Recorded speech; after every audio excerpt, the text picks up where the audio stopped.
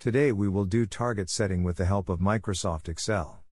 We have received the following to help us in target setting: trend for last 18 months, and total target for the territory. In this video we shall make target in 3 different ways. Applying formulas and making targets from the month total, basis last year Q3 data. Applying formulas and making targets at the product level, basis last year Q3 data. Applying formulas and making targets at the product level, basis this year Q2 data. So let us begin. The first thing we need to do is to create a pivot table. We go to Insert tab, Pivot Table, and click OK. Now we shall begin organizing the pivot table to create raw data, to help us in target setting. In the column labels, we bring down year, quarter, and month. And in the values column, we drag the total.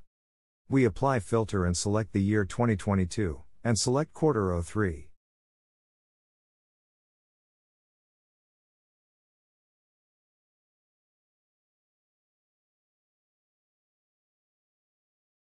We copy-paste the last year sum of total below the target in the grand total sheet. Next, we move back to the pivot worksheet and we bring down distributor tab below the year and the columns label.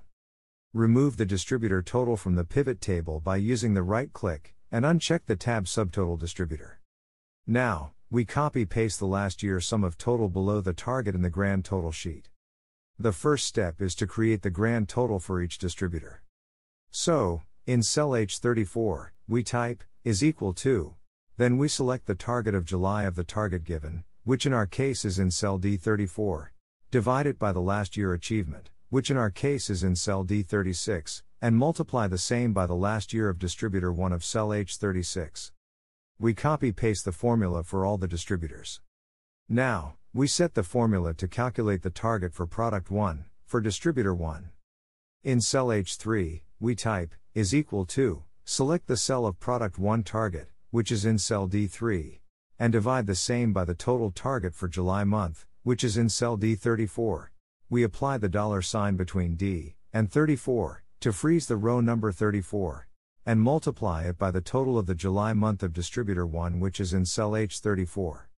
We again apply the $sign between H and 34 to freeze the row. Now, we copy-paste the formula in the entire sheet.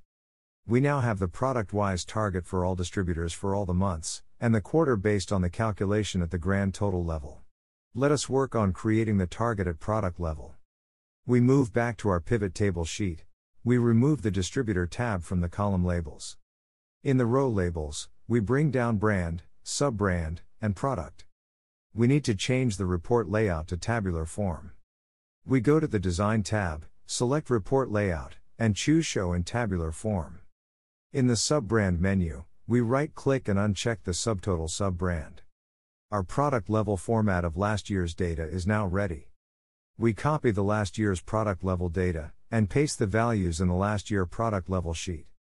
We again go back to our pivot table sheet, and we bring down the distributor filter below the year filter in the column labels.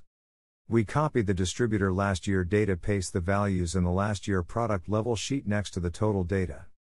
We apply the following formula in the distributor 1 cell H3, is equal to D3, divided by D36, multiplied by H36. We copy-paste the formula in all the cells. Our distributor level, product level, targets based on the last year distributor level, is now ready.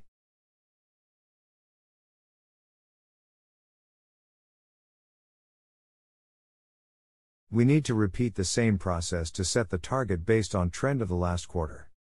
We go back to the pivot table sheet and we remove the distributor selection from the column labels. Click on the quarter filter and select quarter 2. We click on the year and select 2023.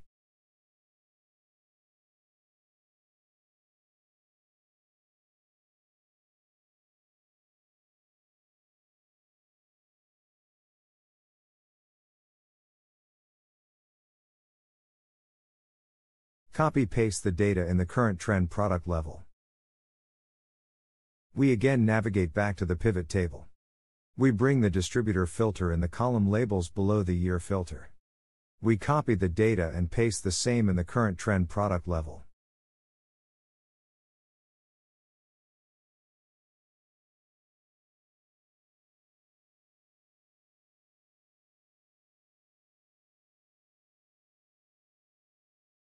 We apply the following formula in the distributor: 1 cell H3 is equal to D3, divided by D36, multiplied by H36.